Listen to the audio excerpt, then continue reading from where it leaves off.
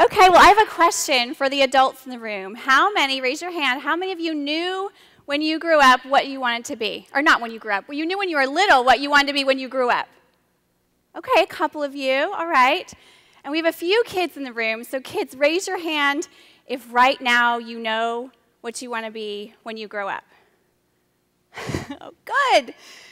All right, well, how many of you believe, and this is for all of you, how many of you believe that if you go to high school and you go to college, you're guaranteed a job when you graduate?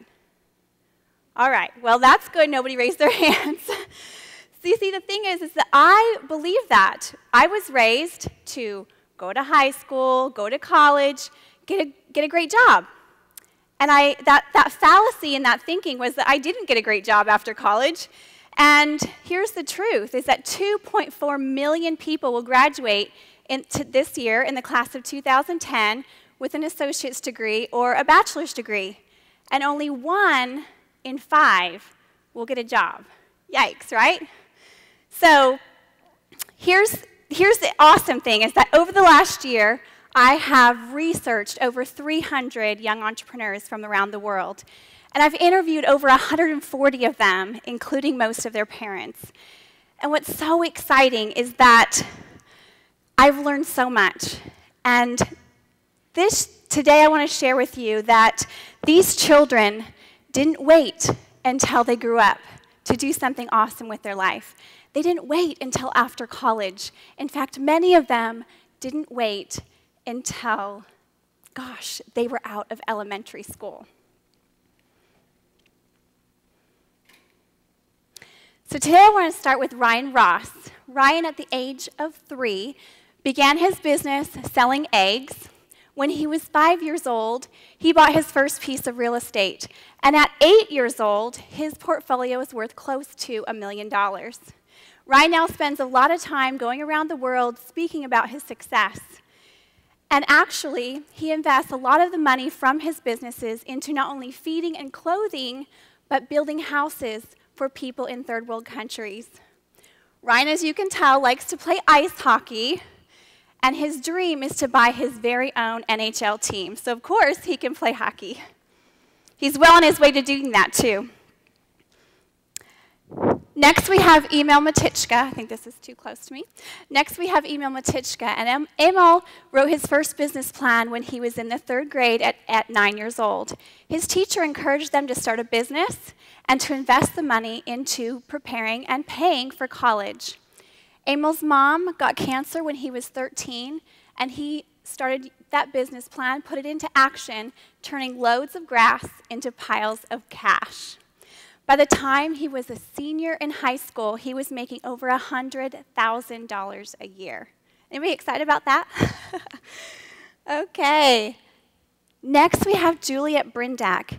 And Juliet loved to draw. At the age of 10, she was beyond Barbie, but not quite into Britney, of course, and she wanted to create a space that was just for tween girls. She started a company and created an online forum for them. Juliet is 18, and she has just been named to the Self-Made Magazine's list of top 50 female entrepreneurs. And her company, Miss O and Friends, is worth over $15 million. Keith J. Davis Jr. began his business selling candy and bubblegum to his elementary school classmates. Now he boasts a multifaceted career as an author, actor, model, speaker, publisher, and nonprofit founder, as well as a commercial realtor. He has won a lot of awards, and his book, Young, So What?, gives you 10 steps to achieving success in life and in business. Jason O'Neill began his business when he was just 9 years old because he wanted to make some extra money. How many of us in the room could use some extra money? Probably most of us. Everybody's hand, I'm sure, should be raised. And Jason had no idea that his creation, the pencil bug, would be sold around the world, earning him top awards across the nation and across the world, including being named to the Forbes top 10 list of role models under 18. Jason and his story have been written about in 5 books, And just this year, he published his own book, Bitten by the Business Bug. Jason is only 15, and he speaks professionally on a regular basis.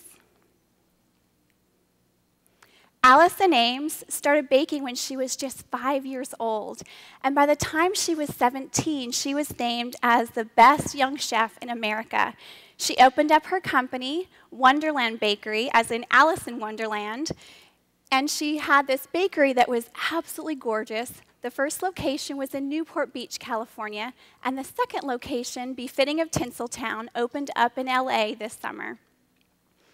Allison was one of the young entrepreneurs that we met in our national entrepreneurship tour as a family this year, who inspired my daughter, my 11-year-old daughter, to write and publish her own cookbook at the age of 11, and to use the profits from that cookbook to help support cancer victims, children with cancer, in connection with the Keaton Raphael Memorial Foundation in Roseville, California.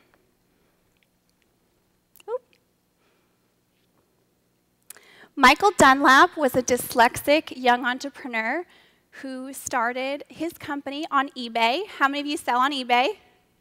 Nobody sells on eBay? Okay, a couple people. So he started his company selling on eBay and then transitioned into doing websites. He's made several websites, and so we'll fast forward to right now. He has one of the top-ranked websites for young entrepreneurs, making over $100,000 in its first year of operation. And you can find that at incomediary.com.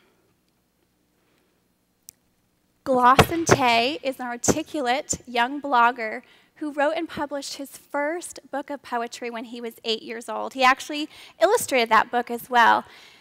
Now he's 10, actually now he's 12, and he has published a couple different books. He's also featured and spoken in front of such dignitaries as the Prime Minister and First Lady of Malaysia. I could go on and on all day long talking about these kids. I get so juiced up and excited interviewing them, seeing what they're doing, what they're accomplishing. It is absolutely inspiring. But I know you didn't come to hear me speak all day, so I want to share with you what we've learned. Among many things, we've learned one thing that has been common across the board. We've figured out that vision, all of them had vision. Vision plus the right mindset, plus action, of course, has led to results that absolutely rock. You'll hear stories, if you go to our website, you'll hear stories that are just amazing, and you think, why didn't I think of that when I was 3 or 5 or 8 or 10?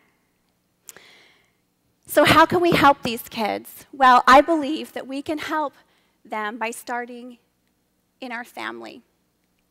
When we start in the family, and that is a picture of my family, but when we start in the family, we can teach them things like to look at their gifts and to encourage them to take their gifts and turn that into profit. And if they lack vision, we can introduce them to young entrepreneurs such as the ones that you've seen today. You can also support them in their business ventures right now, rather than telling them to wait until they're older or telling them to wait until after they graduate.